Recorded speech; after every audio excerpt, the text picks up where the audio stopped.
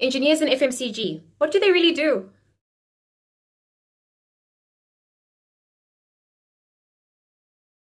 How's it, guys? Welcome back to my channel. If you're new to this channel, my name is Zanele. If you haven't subscribed, press the subscribe button below. Also remember to press that bell button, that notification button.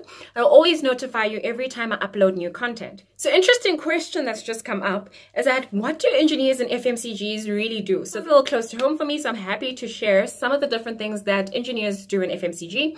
The question was really more specific around mechanical engineers and what they do in FMCGs, but what I'll do is I'll generalize it and then I'll try and give some examples of what the different disciplines, especially mechanical engineers, do in fast-moving consumer goods companies. So contrary to popular belief, engineers in FMCGs aren't just paper engineers or computer engineers. So these are the ones that we laugh about and say they're always behind their desks.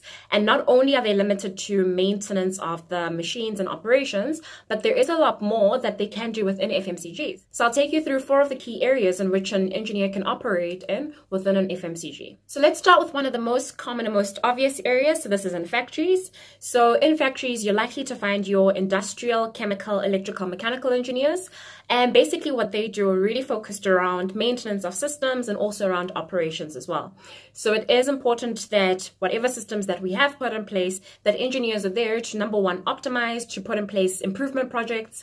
So this might be using your Six Sigma, your world-class manufacturing techniques, your total quality maintenance techniques, even TPM. So this is really around how do you improve what you already have for cost effectiveness, for efficiency improvement, ultimately optimize to stay competitive. One of the other things that is important with engineers, you guys know that your electrical mechanical engineers can obtain their GCC, so your government certificate of competency. So you do find engineers also in functions like safety, but predominantly in maintenance, looking after the maintenance of machinery, ensuring that it's in safe working conditions to ultimately ensure that people remain safe. So a lot of the times in the factory, you do find engineers predominantly focused on improvement and also on maintenance. Another area where you'll find engineers in FMCGs is in projects. So this is where you've got new installations, whether you're building brand new factories, you're installing new pieces of equipment, even if you're developing and improving on what's already there, you're likely to find projects engineers involved in this. And this can be cross-functional, so you will have a combination between your industrial who will work out the requirements from a cost and efficiency point of view.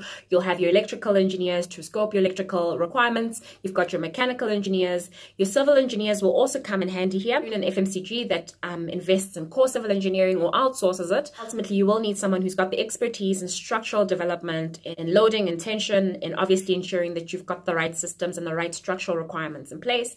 Even with your wastewater systems, even with your effluent systems, you do ultimately want to consult someone who's got the expertise. So there is also project engineering that you do find in FMCGs, and you also find a lot of your engineers being the project managers and the project delivery managers of those particular projects. Other areas where you can find engineers in FMCGs are in research and development. So you will find your chemical engineers obviously developing new product, whether you're in textiles, you're in packaging material, you're producing products for sale. You are needing a person, how I mentioned in my previous video, if you haven't seen it, check it out. The chemical engineers convert chemicals and raw materials into something of value.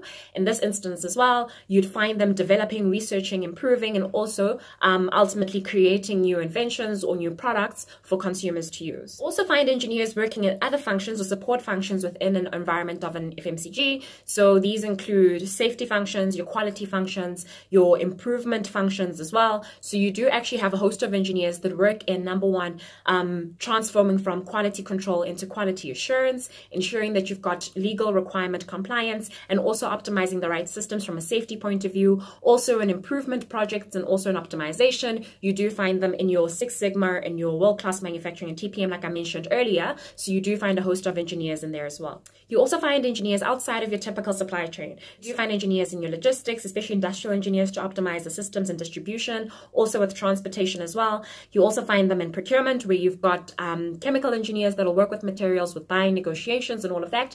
But you also find them outside of this typical supply chain. I've seen engineers that have ventured out into finances, into marketing, into customer development and interactions and relations and relationship management with customers.